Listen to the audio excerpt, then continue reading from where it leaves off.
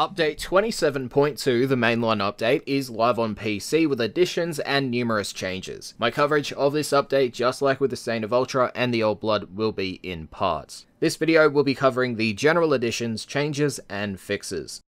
You can now research times 100 deployable blueprints in your dojo research rooms. The Cypher research can be found in the Tenno lab and will cost you 10,000 credits, 5,500 Copernix, 6,750 titanium, 300 asterite, and 5 Orcrux capacitors. The Energy Restore research can be found in the Energy Lab and will cost you 25,000 credits, 550 Fieldron samples, 6,750 cubic diodes, 300 Keslers, and 5 Fresnels. The Shield Restore can also be found in the Energy Lab and will cost you 25,000 credits, 550 Fieldron samples, 6,750 Copernix, 300 ISOs, and 5 comms. The Ammo Restore can be found in the Chem Lab and will cost you 25,000 credits, 550 Detonite Ampule, 675 Carbides, 300 Gallows Rods, and 6 Nullstones. Lastly, the Health Restores can be found in the Biolab and will cost you 25,000 credits, 550 mutagen samples, 6,750 pustules, 300 trachons, and 6 brachoid. Those resources will scale upwards based on your clan tier. Kit guns can now use skins.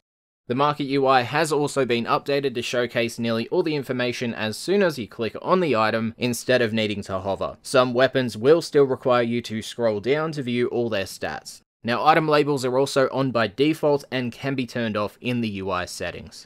Excavator health and shields now scale using the same formula as mobile defense terminal scaling, and shield regeneration will be a % of health rather than a flat value. Grenades now have markers to show their positions, and you can shoot them mid-air as well as use Saren's Molt to remove an attached grenade. The game's max field of view is also now at 90. HDR support has been added and can be enabled after some work in your display settings. Also, deferred rendering can be enabled via the game's launcher settings. You can now remove items from your gear wheel by right-clicking over the item, and it won't move you to the emote screen. DE noted that if you remove an item from any of the first 12 slots, the gear items above them won't slide into the open position due to key bindings. You will also need to place a gear item into the now open slot if you do that before you can add more items to the gear wheel. Also, if you remove slot 13 and above, then the gear items above them will slide down into the open position. They also made it so deactivating gear items by clicking on the item in the gear menu a second time will now re-equip the weapon you previously had equipped, rather than always equipping your primary weapon, although at the moment this doesn't seem to apply to the Omni Tool and Arc Gun Deployer. They also fixed mounting a K-drive with a scanner equipped, not restoring it after dismounting, and any equipable gear item not restoring properly after performing a hack or finisher on an enemy. Now for the general additions. New Elite Shield Lancers will appear on level 25 plus missions on the Grenier Asteroid, Forest, Shipyard, and Galleon tile sets. And you can now view the wares of vendors and syndicates by selecting Browse Wares rather than the View Offerings tab in the standing page. A new trading policy has been put in place and will appear when you first trade after downloading the update. The trade window also now has tips to inform you on how to trade safely. You can now make your companion invulnerable in the simulacrum by selecting it within the spawn terminal. The Aklex has a Conclave skin, and that can be purchased with Conclave standing. The arsenal now displays a damage projectile section, and status for weapons with built-in multi-shot is now under the status projectile stat. The Staticore has a new sound when fully charged, as well as the Javlock having a new explosive sound for its alternate fire. For general changes, you can now send weapons fire through Nova's wormhole. Garuda's Dread Mirror shield has been increased slightly to help her protect her feet. Hildren's Haven ability now provides invulnerability to all damage for 3 seconds for her allies upon shields being depleted. Saren's Miasma will now only proc a single viral status on its initial hit, rather than each time Miasma applies damage due to the changes with a viral status effect. The Firestorm mod can now be equipped on all primary weapons, and the Fulmination mod can be equipped on all secondary weapons. The Codex console in the Orbiter will now show Levirian Prex cards rather than items from anywhere in the Codex, plus they also added a Levirian page to the Codex. The quest section of the Codex now orders itself by active, incomplete, and then complete. The Profit Taker's blue shield projectile attacks cooldown has also been increased after feedback. They have made the Focus Convergence Orb marker a lighter yellow. They have removed the Exterminate Enemies stage from Sortie Spy missions. Improvements were made towards hangs that could occur when selecting Appearance in the arsenal. They've increased the frequency in which missions from the Void appear as Void Fissures. Camera Shake and Color Correction has been removed for other players in your squad when firing the Kuva Brahma. The Mastery Test UI screen shows more information. The Loading Screen's tip section has been updated with new visuals. The Network Not Responding icon has also been updated. Juggernauts now have a 90% chance to drop the Furliak Pod blueprint. The max waypoint range is also now 250 meters. The revive screen now requires you to hold to confirm in order to revive, and the spectator mode has been updated so that the squad panel, minimap, and HUD trackers are now visible. The spectator camera now follows the movement of the player's camera more closely. You can now spectate the other fallen corpses of your allies, and they fixed missing controller binding callouts in the spectator screen. They also fixed an issue with the current target icon not always appearing over the name of the player actually being spectated. Disruption missions are no longer eligible for Syndicate missions below level 15 due to Demolus not spawning. Paladino's Riven mod offering screen now includes the option to purchase Riven mod slots. You can now equip Veiled Kitgun Rivens on your primary weapon. They have reduced the pulsing effect frequency and size on Eidolon Vonvolus when in their energy form. Baruch's Reactive Storm Augment mod will now apply its adaptive status chance and damage type on Serene Storm area of effect attacks. Upon review, DE found some arc guns were not consistent with what the arsenal displayed, thus they have increased the speed of the Corvus and Fluctus's projectiles. They also increased the Grattler's projectile lifetime. Ivara Prime's unique effects when invisible will apply to any form of invisibility, not just her abilities. They have removed security cameras and turrets in the Corpus ship survival missions. They reduced the damage of slide attacks for dual swords in the Conclave, made minor UI tweaks in survival missions to improve readability. Projectiles from crossbows equipped with the Dali Ballistica skin now match the skin itself. They also updated the names of dojo decorations, with the example provided being Small Topiary Bush. Before, that's what it was called, and now it is Topiary Bush, and then in brackets the size of it, so in this case small. They made some adjustments to the brightness of trees on the Orican Moon tile set. Changes were made to Molecular Prime's casting effects so that it has better positioning. The Grenier Shield Lancer has been given a brand new reload animation. They updated the reload animation for the Mitre. Kuvalich and Iatan in-world markers will now start to fade as you approach them, with the Kuvalich marker fading in within 20 meters and the Iatan star marker fading in within 5 meters. They have also reduced the overall transmission frequency in survival missions, and they updated the survival tower icon on markers to match the objective UI. The health and damage resistance of Samara's targets has also been increased, and lastly, they reduced the volume radius of domestic drones in the orbiter. For optimizations, DE heavily optimized survival missions and replaced the old script with a new one. They also optimized the performance of Karkanox and APOC armaments to improve performance, how custom shadow quality settings are applied, the Kuva Nukor's effects, lighting across many dojo rooms, enemy awareness code, the way the codex is stored to save nearly 3.5 megabytes of memory, the way the star chart is stored to save nearly 2 megabytes of memory, language cache pre-processing, Hydron on Sedna, Hildren's Aegis Storm, and the effects on Titania's Lantern ability to improve performance, and they optimized the Silver Grove Shrine by reducing the number of particles. They also made optimizations to the Kuva Fortress tile set, a micro optimization to the resource management system, and they cleaned up generic explosions by replacing certain effects that were causing performance issues. Lastly, they fixed a memory leak in dojos that could result in a crash after entering a large number of rooms, and they fixed random zombie players and optimized performance in relays in general.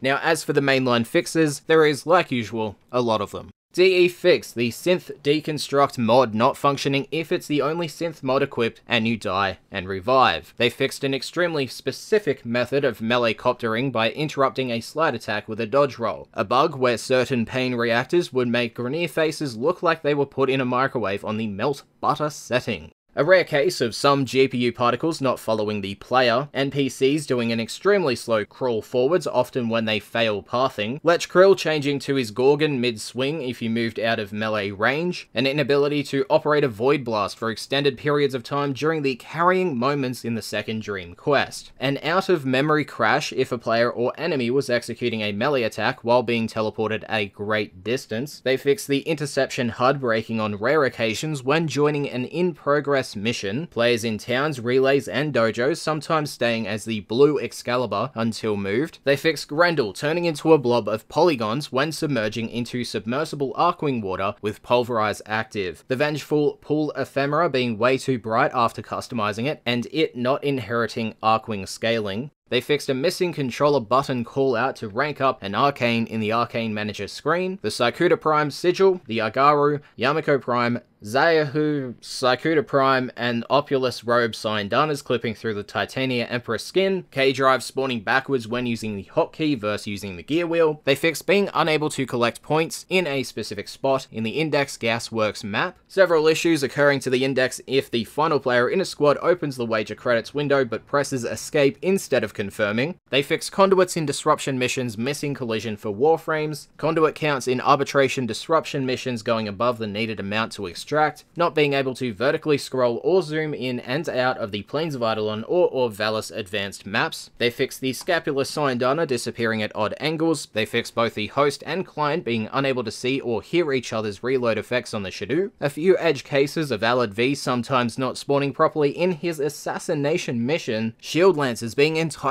way too precise with their shots instead of their shots taking into account accuracy variables. They fixed issues with Warframes and companions sometimes disappearing in the arsenal, entering the extraction point in any mission, deactivating Warframe stealth abilities and making them visible again. They fixed broken icons for mastery rank in the in-game market or inventory if the selected weapon had a minimum mastery rank requirement. Wild flickering issues on one of the doors in the Grenier Asteroid and Galleon tile sets. Defiled Requiem mods counting towards the owned total when viewing Requiem relic rewards. They fixed Wukong's clones tripping the laser traps in the Brudia Eris mission. They fixed getting stuck and being unable to use the unstuck command in Sharkwing in the pump station on the Desdemonia Uranus node. They fixed the Officium Syndana on Equinox's Antonym skin getting wacky positioning when swapping between her day and night forms, and they fixed the arc gun not re-equipping after Parazon finishes and instead equipping your melee weapon. Page 4 out of 8. They fixed emblems attaching incorrectly and rotating when equipped with the Kuva Zavek shoulder armor, texture tiling issues with Gauss's redline effects, an inability to chat link an extensive list of Syndanas, ugly and busted blast effects for the Sapa Redeemer and Redeemer Prime, an issue with enemy navigation in the Grenier Galleon tile set where enemies would attempt to cross through a solid window. They fixed a hole in a map due to missing walls in the Grenier Galleon tile set, texture issues with floor and rail assets in the lower halls of Ascension rooms, a large ceiling pipe missing its material in the Grenier Sea Lab tile set. They made fixes towards high latency issues in the Vox Solaris quest. They fixed Mace's Peacemaker and Titania's Razorwing deactivating melee-only mode if it was active before those abilities were cast. They fixed the Osprey in the Octavia Anthem quest having the Hunhao tag, being able to escape the Grenier Sea Lab tile set using Itzel's arc line, being unable to complete the Avoid the Scanners portion of the War Within quest if the player used the arc burners to get ahead of the ship. They fixed the Automatic mod's health regeneration lingering perpetually if the Sentinel was not present to the end of it. They fixed the Warframe launcher not displaying correctly on systems with high DPI and custom scaling settings. They fixed the launcher creating a GPU cache folder every time it's launched. They fixed only energy values for Warframe abilities showing changes that mods apply when viewing a Warframe mod link. They fixed an inability to chat link anomaly shards even if you have some in your inventory. They fixed ally Grenier napalms damaging themselves with their own missiles. More fixes were made towards inaccurate Arcwing tutorial quest text when indicating how to use afterburners. Lech Krill and Vor's cinematics not including their weapons. Scrolling the mouse wheel while hovering over a planet in the star chart resulting in the Warframe zooming improperly.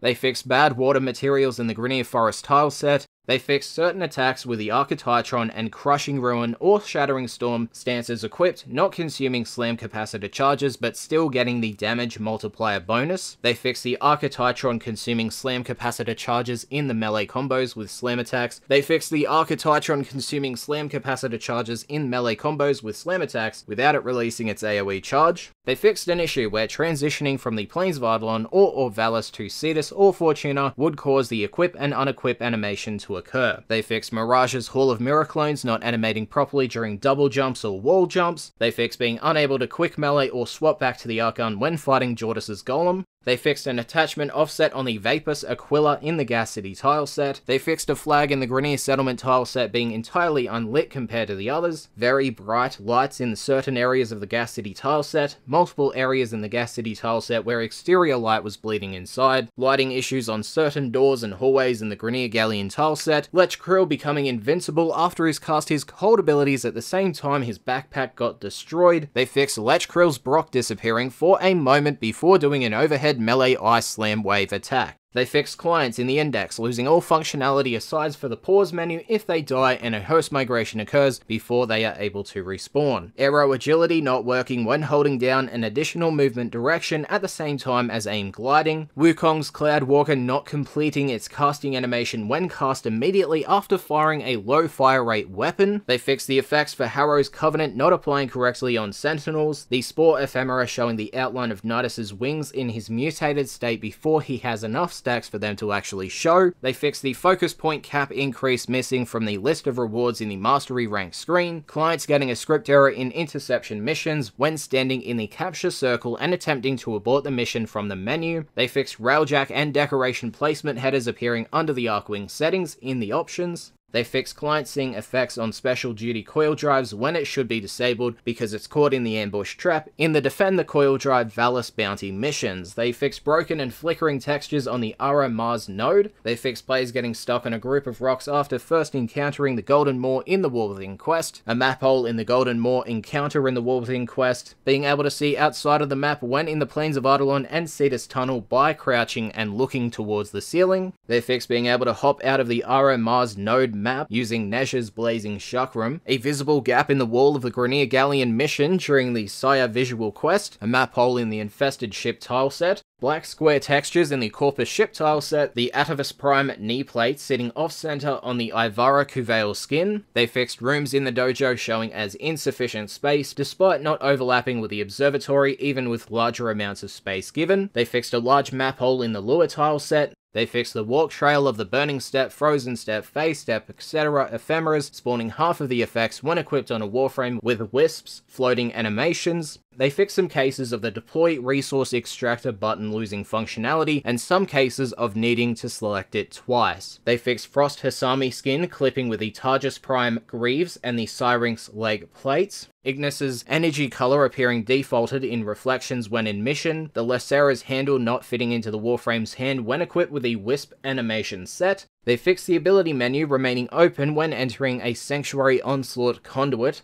a script error with the Moa Anti-Grav Grenade Precept mod, Saren's Toxic Lash ability, and the Denial Burst's Blinding Beam ability. They fixed the AI getting stuck in certain spots on the Spear Mars node, the Vapos enemies and several items introduced in the Gas City remaster missing from the Codex, those being the Biogas Barrel, Helium Barrel, Cable, Vector Shield, Vapos Detron Ranger, Vapos Sniper Ranger, Vapos Tech Ranger, Vapos Nullifier Ranger, and Distressed Pipes. They fixed characters appearing distorted due to excessive radial blur in the Sacrifice quest during the Confront Umbra portion, texture flickering on Spy Vault doors in the Grenier Settlement tile set, a map hole that was only accessible if you're in Hydroid's Undertow. They fixed an issue where attempting to alt-fire where there isn't enough ammo left for an alt-fire would cause issues, and they stated that weapons will now immediately reload on secondary fire in cases where secondary fire does not have enough ammo, rather than waiting for the reload from the empty delay. They fixed lack of functionality and script errors when renaming, favoriting, changing glyphs, or deleting a selected loadout that does not appear in the grid due to search filters. They fixed issues with fog textures for the Lua and Infested Ship tile set, a script error related to Eidolon projectiles, the Itzel chest plate being angled slightly slightly to the left on Mag Prime, Sentinels attempting and then cancelling attacks on the Synthesis target over and over again. They fixed the melee attack with tooltip, clipping in the wall in the Vor's Prize mission. They fixed laser hazards in the Gas City tileset, missing localization, Volbin's Tesla Nervos roller drones stuttering in the railjack, fog pinching issues in the Plains of Eidolon skybox, a crash in the simulacrum caused by the Amalgam Arca Hecate's copyability. They fixed the Waiting for Players button in the UI when loading into the Elite Sanctuary Onslaught. They fixed a crash caused by clients loading in a host orbiter while the ramp closing script was running. They fixed a crash when playing Corpus-infested survival missions as a client after the host crashes. A script error in the Octavia Anthem quest, a crash in the Conclave due to X was killed by X message, the Neo G2 relic being set to rare in the Market and Syndicate relic packs, and it is now listed as uncommon. They fixed Riven challenges requiring, without being affected by a status effect, resetting when the status effect is blocked by immunity from sources such as Nezha's Warding Halo. They fixed a script error with Mirage's Eclipse ability, a script error when fighting the Ropalolist, and a script error when extracting from the Plains of Eidolon. They fixed an inverted poly on Grendel's body which left a gap in his mesh, missing tooltips for untradeable items if the item labels were turned off, making it difficult for players with labels off to know what the item is that they can't trade. They fixed Ordis's spoken dialogue not matching his transmission during the second Orbiter cutscene in the Worthing quest. Fixes were made towards unnecessary burst sounds from explosion projectiles, missing door frames in the Helene Saturn node, a case of a locked door icon showing unlocked in the Grenier Galleon tileset, the Furus missing its magazine, a rogue teleport volume in the Stoffler Lua node that could be triggered unintentionally, a script error with the Edo Prime armor's effects. They fixed a button box in the UI being far too short for the bundle names that exceed 36 characters in the in-game market. They fixed cases where adding a gender alternative to a string resulted in improper use of capital letters in localized clients. They fixed incorrect operator lip sync movements when playing on a non-English game client. The controller binding screen sometimes not showing an accurate representation of which buttons are bound on PC. Special characters appearing as boxes when cycling through the controller set list in the options menu. They fixed the far right side of the numerous options in the options menu not being focusable with your cursor. And they fixed a script error with the Oxalus's Scan Aquatic Lifeforms precept, a script error that would occur if the transmission scripts during a host migration, and a script error that would break the excavation UI when replaying the Arkwing quest. So those were the general changes, fixes, and additions for update 27.2, its mainline update. This video is currently at 35 minutes as of recording, so I just want to say, if you got to this point, thank you for watching, and once again, hopefully it helped you, while you're playing something else or whatever, and you want to stay up to date with all the fixes and stuff. Thanks for watching, thanks for supporting the channel, bye.